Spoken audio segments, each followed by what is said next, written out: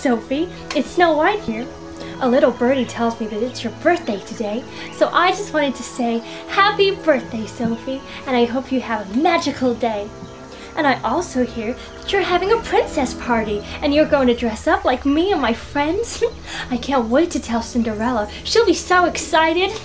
And I heard that your friends are coming. Emily and Jennifer and Grace and Orla. Oh my, you're going to have a lovely time. Well, I better get going because I got an apple pie in the oven. And don't worry, these apples are not bad. Me and Doc checked them before we cooked them. Well, I really must go now. Otherwise, Grumpy really will be grumpy. Happy birthday, Sophie! Bye!